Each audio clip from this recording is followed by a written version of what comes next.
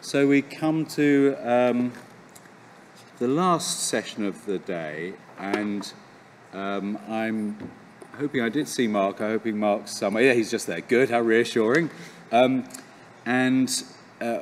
very excited about this keynote session. We've had quite a few sessions on a degenerative cervical myelopathy, and now this is the culmination of the topic today. And you're going to welcome Mark.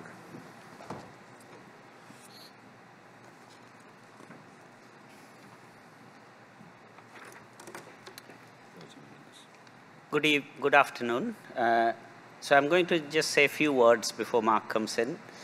Dr. Mark Cotter, he's a fellowship-trained academic neurosurgeon. He did his medical schooling in Austria, but most of his neurosurgical training is in Cambridge. So his group made a significant contribution in degenerative cervical myelopathy, including the prevalence, social burden, patient's perspective, pathophysiology, and he has a lot of research on that. He is the CI of RECODE DCM multinational, multi-stakeholder trial. And it's the first regenerative medicine trial in degenerative cervical myelopathy, as far as I understand. He's also the co-founder of the trustee called myelopathy.org. He founded it with another person, Ben Davies. And in his lab has contributed foundational technology and IP to a number of biotech companies. So it's my pleasure to invite Mark Cotter to give his talk on degenerative cervical myelopathy.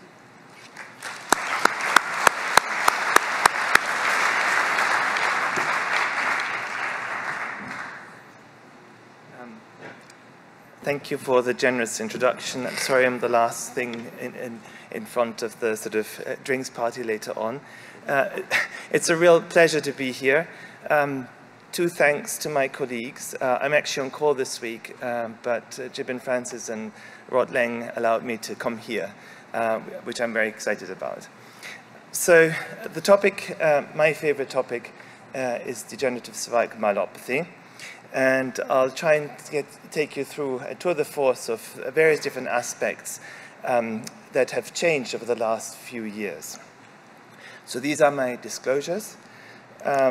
So degenerative cervical myelopathy, this is obviously a condition that can arise from multiple different spinal conditions. And here on the left, you see some of these conditions lined out.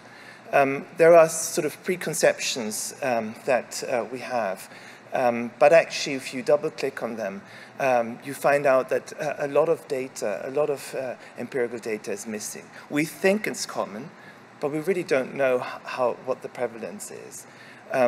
We think it's progressive in many cases. The patients that we see in our surgeries are quite severe, but again, the natural history of this condition is really not very well known.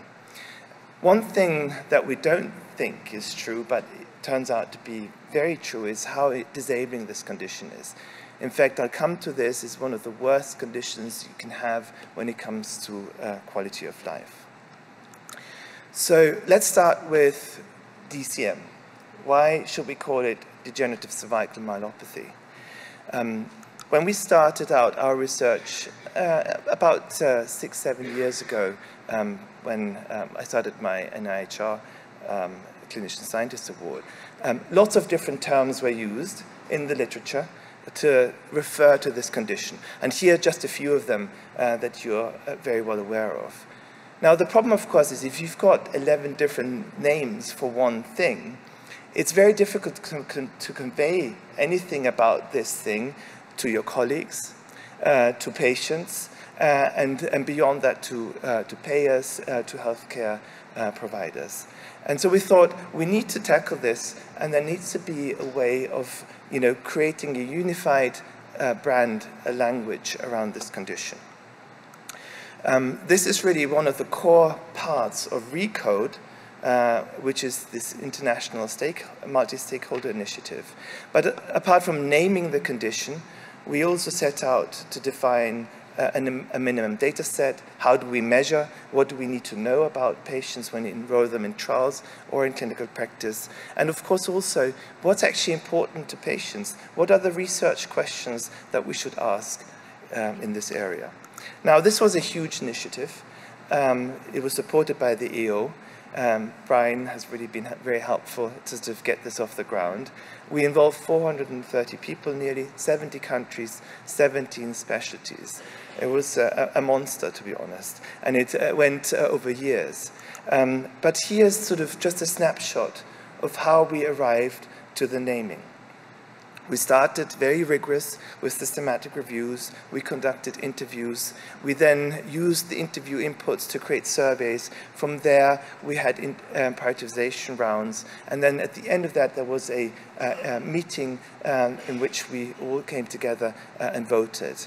And at the end of that process, the term degenerative cervical myelopathy came out because it's specific, because there was some momentum in the literature. It's easier to understand than, let's say, for example, spondylotic cervical myelopathy.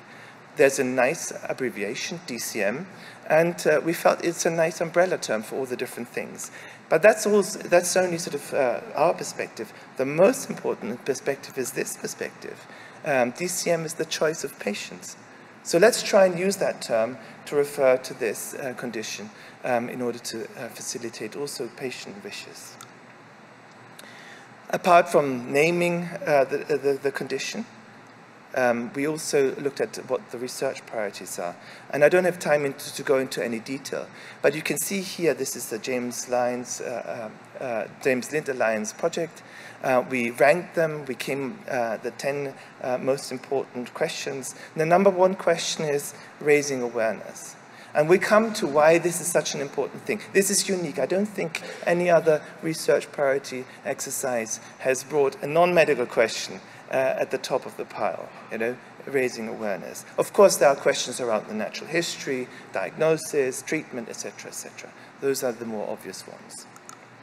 So let's start with the natural history. What do we know about DCM? So we know that some individuals have symptoms, and these symptoms are stable for prolonged periods of time. And then we also know that some patients deteriorate.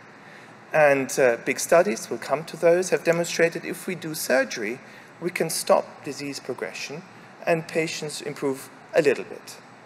Now, what we don't know is how this trajectory are determined. So that's a huge important question, and it's extremely relevant, of course, for treatment decisions. The next thing is, we think it's a common thing. I mean, everyone who works in a spinal center sees these patients. But what is really the size of this problem? And in the literature, there was very little to help us understand what the prevalence or the incidence is. So we tried to triangulate this, and we looked at transactional studies using MRI scans. So when the MRI was developed, people got funding to sort of look across different populations, and that gives us a nice sort of insight on a large number of patients. Not all studies are very good, so you can see a little bit of a color code here. But essentially, what you can see is that there were Europeans and Asian study centers. And one thing that emerged, we're now looking at the prevalence of spinal cord compression, so not myelopathy, in these two populations, and which is very counterintuitive. The Caucasian populations, they seem to be much worse affected in terms of spinal cord compression. Other things that we learned is that spinal cord compression increases over time. That's something that I think everyone could could sense. That's supported by the literature. The Asian subgroup has a lower prevalence of spinal cord compression. Now, looking across the studies, we could see studies that were looking for healthy individuals. So these are cohorts where the probability that people are included with DCM is low. And then there were, of course, studies as well that looked at individuals that had some neurological symptoms. So these were high probability DCM cohorts. So if you segregate them, you can see this again on the scale. Let's look, if you focus on the low pretest probability of DCM, you find that about 2.3% of the adult population, based on this data, may suffer from DCM. Now, how accurate this is still to be determined, but what is clear is that this is orders of magnitude, probably 2 orders of magnitude more frequent than we thought it might be. So the next question then is, okay, this is common. What's the impact of this condition? One way of looking at the impact of a condition is, of course, quality of life. Now, when we see patients in our clinic, actually, we probably fall into that bias trap that we just discussed earlier on. Most of them can mobilize, maybe they have a stick. And if we compare that, for example, to a transected spinal cord, so traumatic spinal cord injury, we feel, wow, this must be much worse, the traumatic spinal cord injury. Now, if you look at the objective measures, such as an SF-36 score, the astounding thing is it's amongst the worst scores ever measured. So something drives down quality of life in these patients that we don't really quite understand yet. And you can also look at how this condition affects the carer. So there's another instrument called the carer quality of life. And this is a newer instrument. But again, we did some comparisons. Well, we assessed carer qual, and we found it's at the bottom of the pile. There's very few conditions that have ever shown that bad an impact on the carer. So something in this condition really destroys quality of life. There's another way of looking at the impact of a condition, which is survival. And you can see here patients with cervical myelopathy have a shortened lifespan. So another, I think, strong indicator that we're looking at something that's pretty awful. Looking at the economic impact, again, when we started out, there wasn't anything in the literature that allowed us to assess this.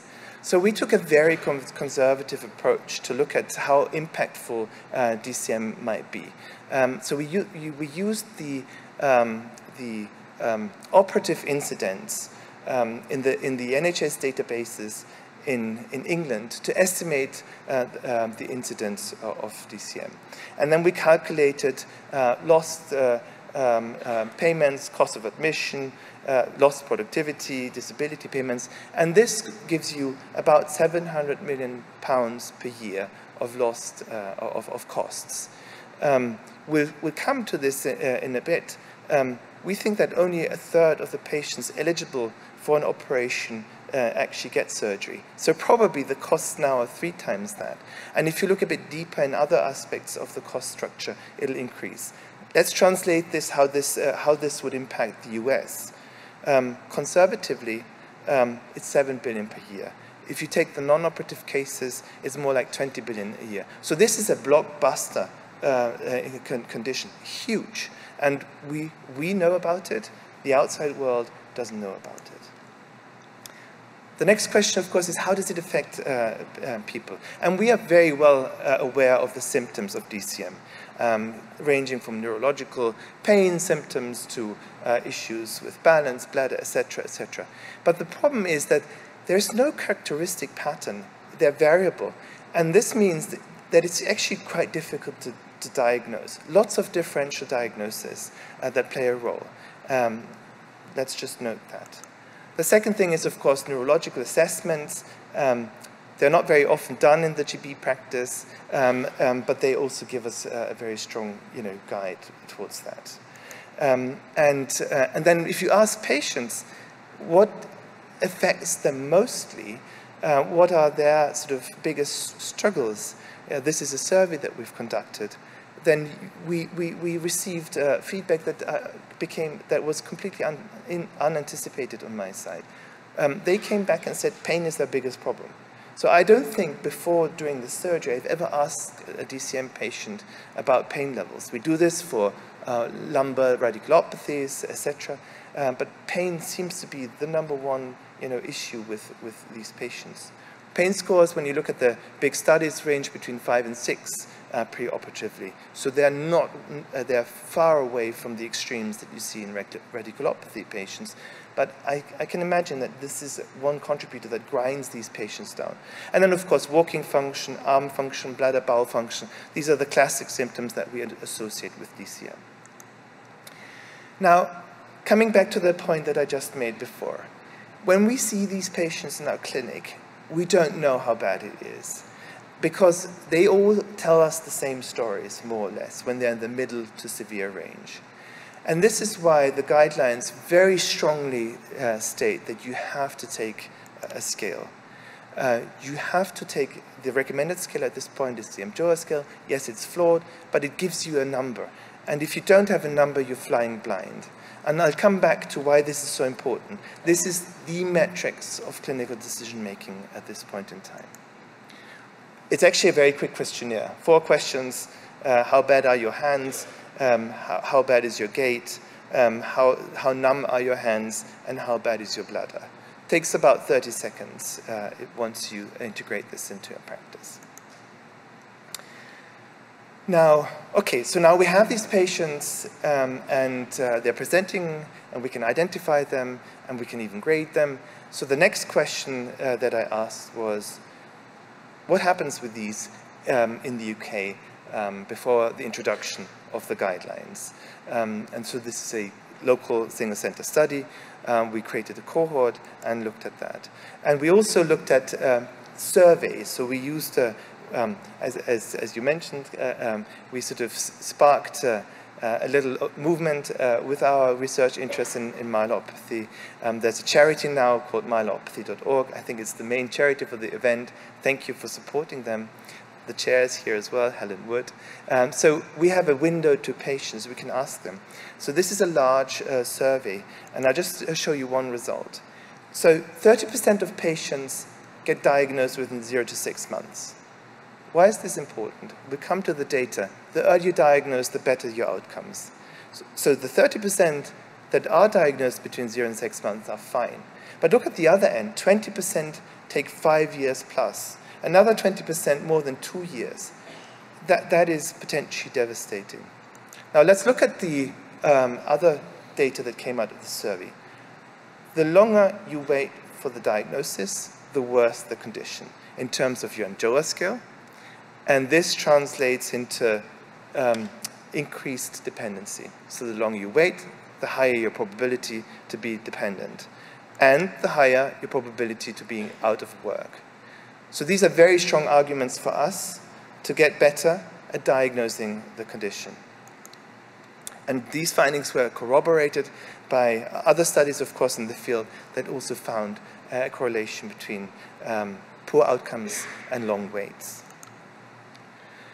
So why is it that we don't diagnose these patients? Why is it that they are stuck in this trajectory?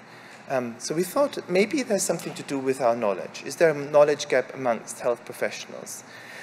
So we found that we tried to figure out how can we test knowledge gaps. And of course, you know, with all these central exams, there are big repositories that people are using to sort of train and for these exams. So we approached them and we seeded them with myelopathy-specific questions.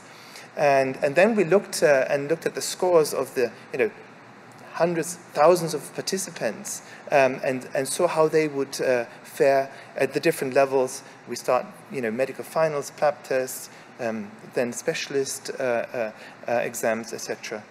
And you can see here in the middle, this is the myelopathy plot. Actually, theoretical knowledge is above average. On the left, you can see neurology as a whole.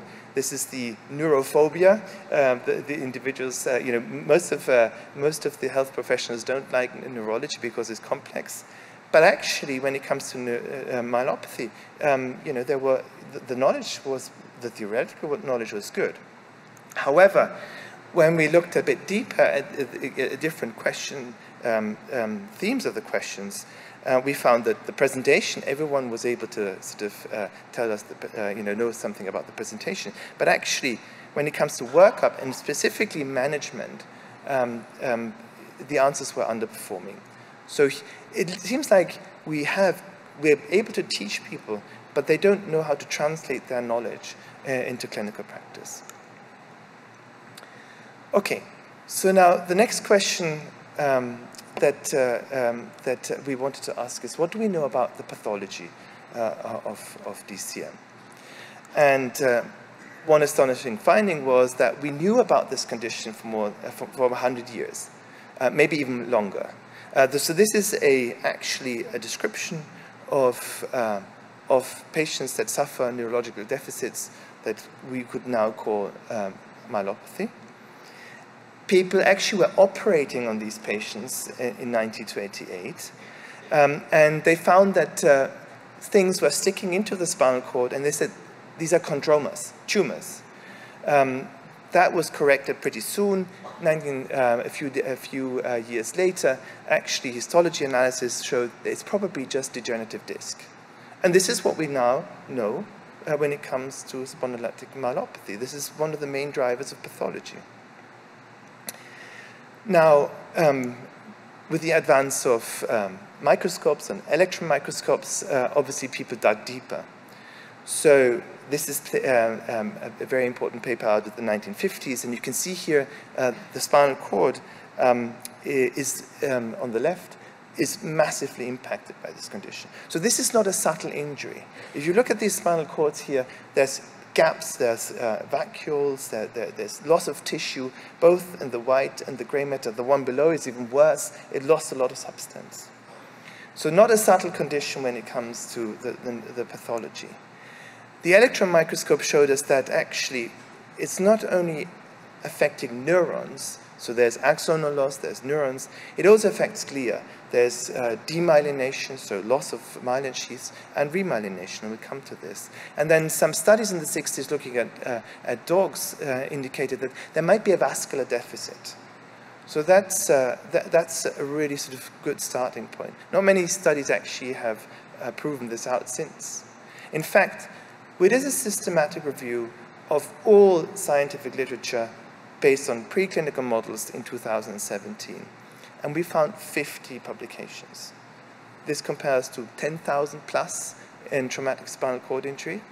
So this is extremely under-researched area. Some molecular mechanisms are here. I don't want to get into much details, but cell death might play a role, inflammation, etc., etc. Needs more investment if we want to sort of make a difference in terms of treatments. And then, of course, one of the reasons why people say we don't need to study this, because it's easy.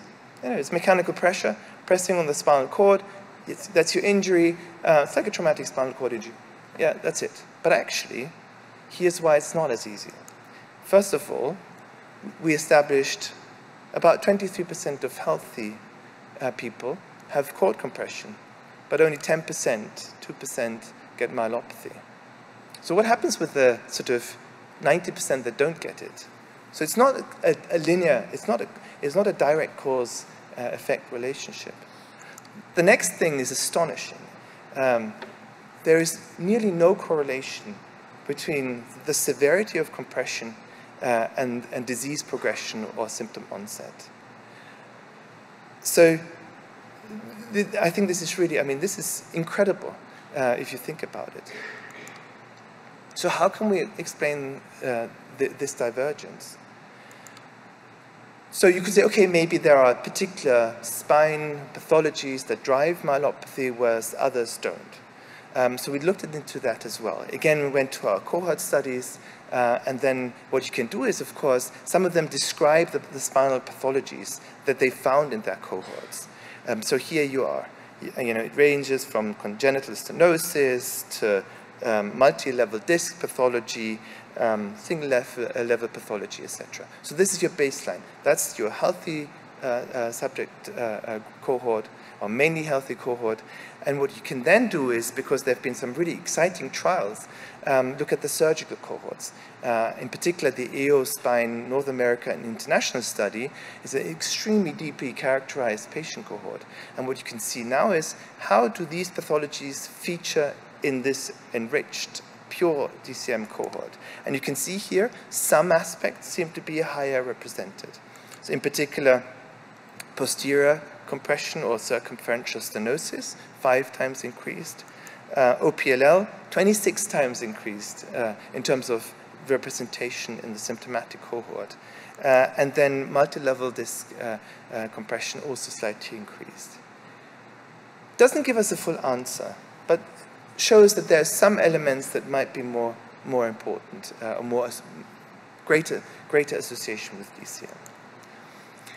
But this all sort of gave us pause, and we thought, well, why don't we rethink the whole concept? And this is what we published in this study here. This was, again, a really big joint effort of the Eosign Recode project. And here's our proposal. DCM is really a function of mechanical stress, the vulnerability of the spinal cord, and time. So let's dig into this a little bit deeper. So multiple different pathologies can encroach on the spinal cord. The interesting thing is, if you model the spinal cord, it's like a gel. And what happens if you press the gel, as you sort of, during the kinetic phase, when you still press, there's an increase in pressure in the gel. But once you then reach a static point, it redistributes and the pressure is gone. So compression, which is the top potential, on the top, the mechanical force on this top, is probably a very transient thing. And probably doesn't play a role because these bulges in the cervical spine normally don't pop out quickly. They sort of grow over time. However, there are other mechanical forces every time when we move our necks, and our necks are sort of really very mobile elements. I mean, we use them. Not quite as mobile in some of the DCM patients that we see. But anyways, flexion, extension, I think 3 to 6 centimeter up and down movement of the spinal cord. You can see when this rubs against a bar, like an osteophyte bar, this creates tension, and it also creates shear. So we think those are the two mechanical forces that probably play the biggest role in driving this condition. And this is sort of the mechanical stress. Now, the proposed mechanism then is that mechanical stress is the trigger, because, as you know, only 10% of individuals get the myelopathy. So what are the other mitigation factors? Why does mechanical stress don't translate directly into injury? Well, there's two compensatory mechanisms. One is the resistance to injuries. So cells have different vulnerabilities. This is very well known, of course, when you think about a traumatic brain injury. Things like ApoE make a difference. A mechanism called autophagy, which is the clearing system of cells, can also dictate the vulnerability or the ability to compensate for impact, various different stresses, especially in neurons. So one study that we did was a post-mortem study using DCM tissue, and we found a very beautiful correlation between impairment of autophagy and symptom severity. So it looks like if your repair mechanisms aren't doing very well, then you're more likely to have worse symptoms. The other thing we touched upon is regeneration. This is not often, the onset is slow. So if there's regenerative processes going on that compensate for the destruction, again, that could delay. And then, of course, from the pathology to the symptoms, there's another step. And there are other mechanisms that can compensate for that and create resilience. And these are in the spinal cord, but they can also be within the brain. People have looked at compensatory mechanisms in the brain, in brain scans. So this is sort of our framework that we'd like to propose. I think this is true for most patients. There are some very severe compression cases where I think all these thresholds are overcome, and then everyone gets DCM, and this is what you see in animal models. So what other determinants of vulnerability are there? We looked at genetics. There's not much literature around genetics, but the interesting thing that we found is there are really two groups of genes that pop up. One of them are genes associated with degeneration of the spinal column, actually mostly in the context of PLL, all of them in the context of OPLL. And on the other hand, there are genes that are known to create vulnerabilities in neural tissue. So this is some evidence that genetic mechanisms may play a role. That's just a start. Many other things could play a role. Epigenetic mechanisms, age, maybe your gut biome, maybe cardiovascular factors. But I think it's a new way of looking at this condition and identifying risk factors that perhaps at some point in time will help us to decide whether someone with mild myelopathy is at risk of deterioration or whether we can sit on him and don't recommend surgery. Okay, let's move on to treatments. What are the treatments for DCM at this point in time? Okay, surgery is effective. This has been borne out by big studies. When you do surgery, most important thing, you stop symptom progression if you do it well. And actually, if you look at the recovery, there is improvement of the MGO score. It's subtle. Most patients aren't delighted with the outcome, but most patients feel that something has changed. On the other hand, when you look at non-operative treatment, there's nothing. There's no support for that in the literature. And even I'm a very I prescribe physiotherapy for nearly all my patients after the operation, but there's nothing in the literature to support this. So this is a meeting that I know I've seen a lot of physios here. We need to change this. We need to create the evidence to support what we think is true, which is that this is beneficial. Now the next question, of course, is, okay, we have this hammer, surgery, who needs the surgery? And again, this comes back to this question. Some patients deteriorate. When they deteriorate, we can do surgery, but the recovery remains incomplete. And we know also that most of the recovery happens in the first 6 months. So from that perspective, of course, you'd say, oh, the earlier the better. But of course, the problem is some people stay stable at mild disease, and then you subject them to surgery, and they undergo an operation without needing it. And it's not subtle surgery in most cases. So then the question was, how does our center, that was before guidelines, actually decide to operate on patients? And we sort of created an internal cohort using MRIs and tracked them through the medical system. And one thing that we were finding again was no correlation between symptom severity and MRI parameters. But interestingly, MRI compression was the dominant reason why surgeons recommended surgery. So that's a little bit counterintuitive. So what do the guidelines say? So I've been, I had the pleasure to be involved also in the guideline process headed by Michael Fehlings. Brian also, of course, an important member of this process. And we all came together to sort of create the first outline of how we should approach DCM. Now, the EO guidelines recommend that we do not operate on individuals that have asymptomatic spinal cord compression. If we did that, you could operate on 80% of people at the age of 80. I don't think that would lead to anything good, to be honest. So I think this is a tick. Mild DCM, that's the difficult cohort. Some subtle numbness in their fingers, maybe some increased urinary urgency. Here, you can see we became very we became a little bit more, let's say, more optional in terms of treatment. Either surgery or a structured non-surgical approach. Structured in that because we wanted to make sure that we don't discharge these patients, because these are the ones that we don't know where they're heading. Of course, when they are deteriorating, then we need to do surgery. And the sooner we detect the deterioration, the better for the patient. And moderate and severe myelopathy, of course, these are surgical candidates. So surgery is one way to halting disease progression. Are there other ways to improve outcomes? Maybe by optimizing surgery. And one of the things that I found really astounding when I started to really dig into this, it's nearly now 10 years ago, was that there was tons of studies looking at different surgical options.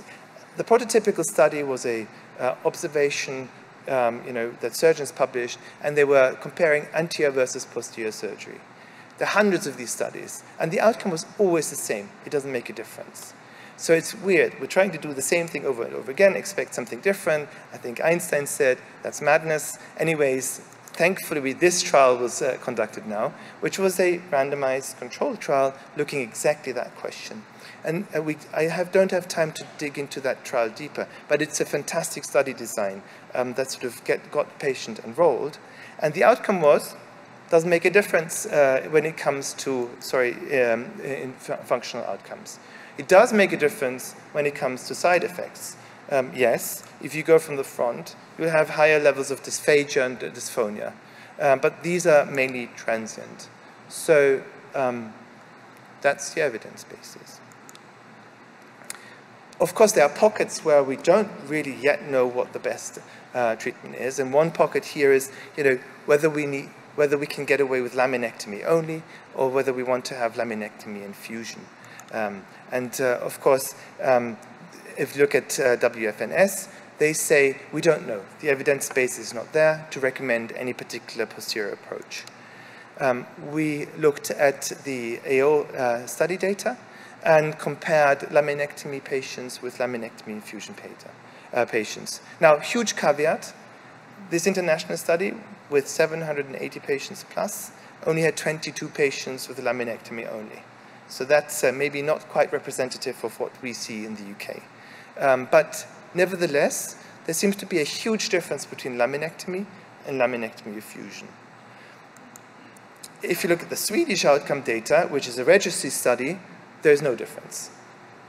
And because adding fusion and fixation is cost and also is much more complex surgery, the NIHR has commissioned a trial, which we've called the Polyfix trial, where it really studies that. What's the difference in terms of outcome of laminectomy versus laminectomy infusion? Very simple trial design. We randomize patients into laminectomy or laminectomy infusion. Extraordinarily, we were so scared about enrollment and what patient would say. Actually, if you're honest, I don't know. We don't know. Which one is better? Can you help resolve this question? Patients are happy to do so. Very rarely, one dropout who changed their mind, who wanted a particular procedure versus another procedure.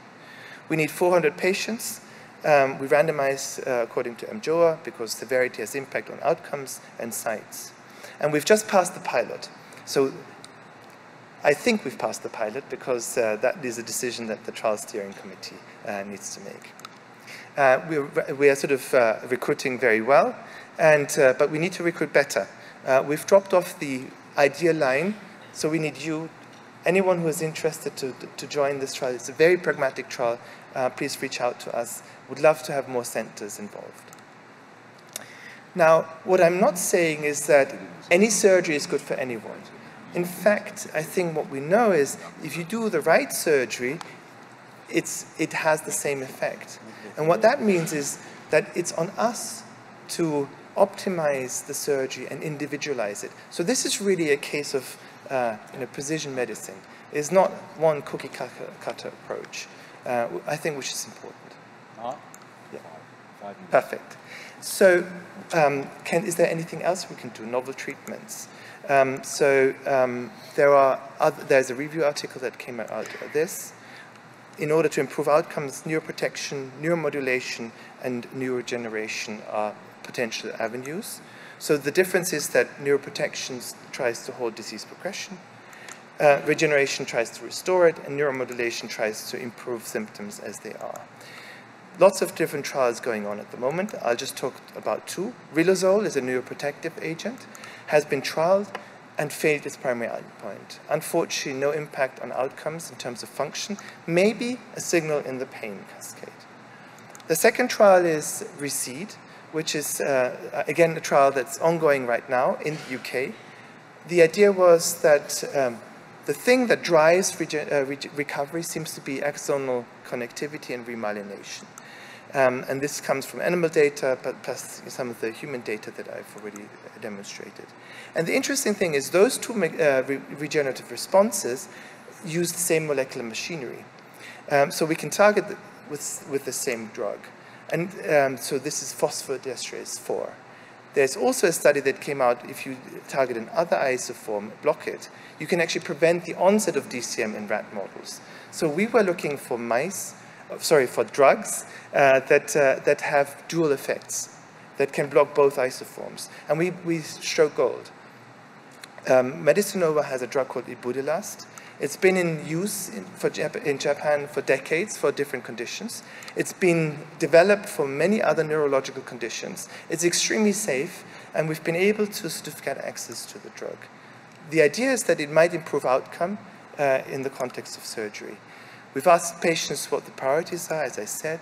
We have a dual outcome here, a pain measure, and the functional measure, because this mechanism can actually modulate both data elements. And again, it's a randomized controlled trial. It's the first regenerative medicine trial. It's happening in the UK, not in the US, which is also great. And again, we've just passed the threshold of recruitment for the internal pilot. Big shout out to myelopathy.org, who found the funding to enable us to continue this trial. And again, we're looking for centers that want to contribute to this trial. And with this, I'm going to close. Thank you so much for giving me the opportunity.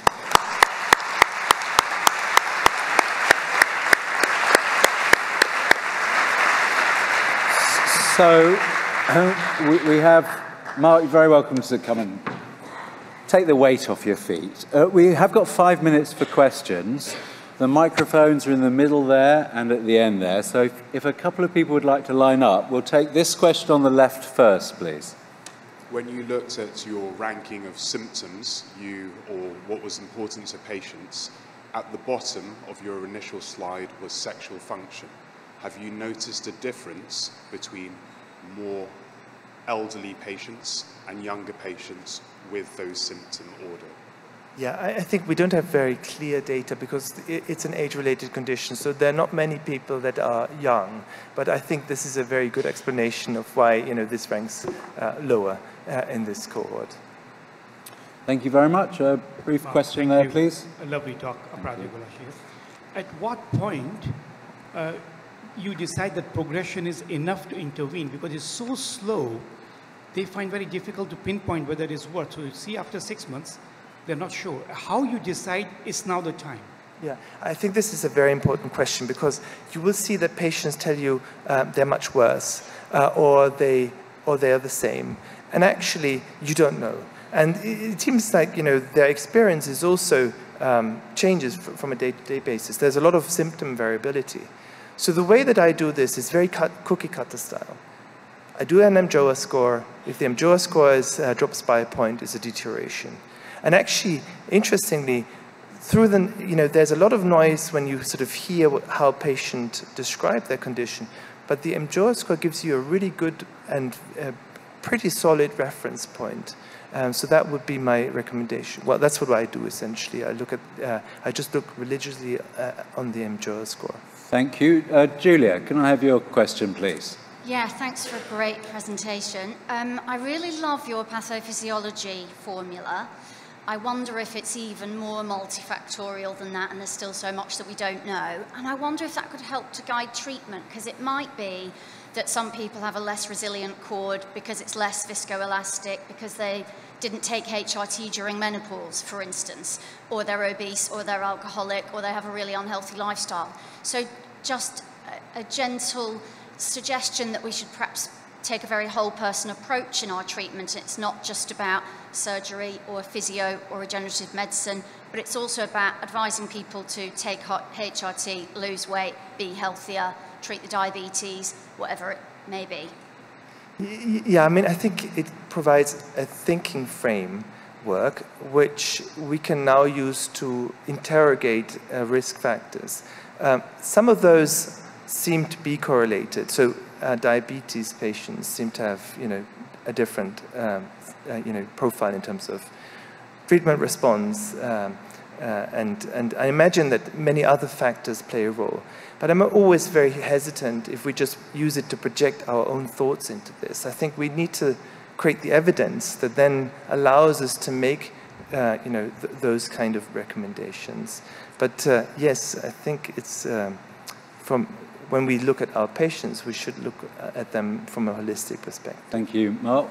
2 more questions. We've got time for one there and there. Hi, this side. Hi, thank you. Do you think this pathology is a slow vascular event? We're talking about compression, but actually, I mean, if you read literature, a lot of talk about slow vascular event affecting the spinal cord, and that explains the lack of correlation between what you mentioned, the scan images, and the symptoms of the patient, and possibly this is a continuous slow perfusion of the spinal cord. Yeah. So I think you make a really good point. There's a lot of literature in the 60s, 70s, 80s that suggests that there's something going on with the vasculature. Nothing else since has been looked at. I think we need to look into this much deeper. Mm-hmm. I think one last question. Lovely talk, Mark. This goes into the kind of squeaky bum territory of the asymptomatic young patient that's clearly got the cord compression, that still wants to go skiing, play rugby, do things that make you twitch a little bit. The MJOA hasn't changed. There's nothing there essentially. Have you got any data? Is there data on cord injury in that subgroup? And what would be your advice on how we counsel, having seen the massive panoply of data that you have?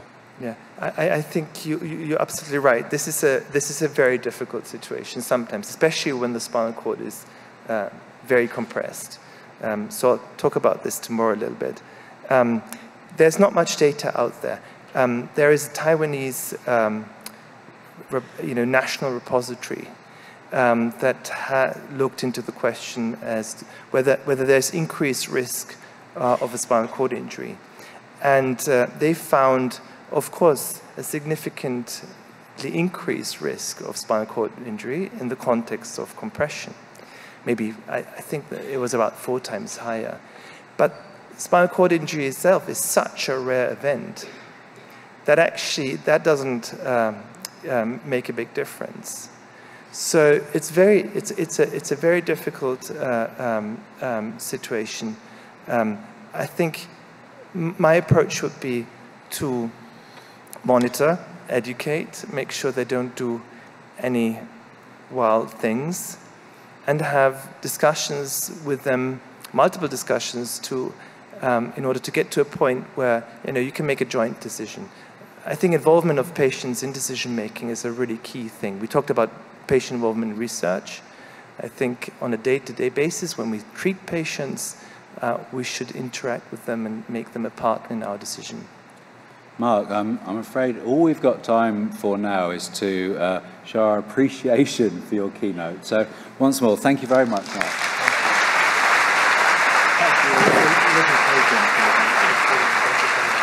Thank you.